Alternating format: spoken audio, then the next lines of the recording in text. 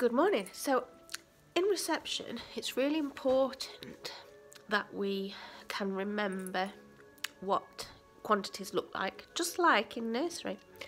And it's also important for us to use the Numicon to find different ways to make numbers. I'm going to show you how to do that now. So here's my Numicon. So we're going to start with trying to find different ways to make 5. So I'm just going to lay my Numicon out in front of me. Now we need the Numicon which is smaller than 5 to help us with this job. I'm going to find that now. So we've got 1, 2, 3, 4. So let's start with 4. Which other Numicon do we need to make 5? That's right, it's the 1. So 4 and 1 makes 5. Take them off. Try another way. 3 and 2 makes 5.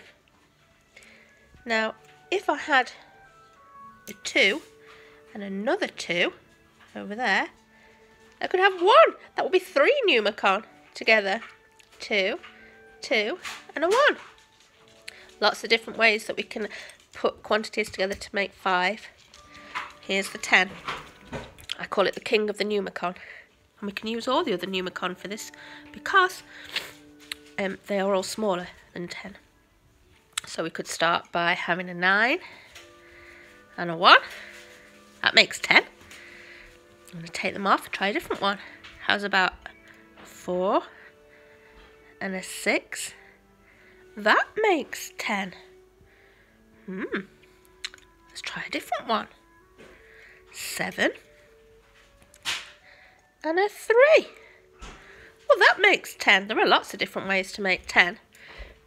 You can try this with all of the Numicon. You could try a 6, 4, and maybe 2 1s.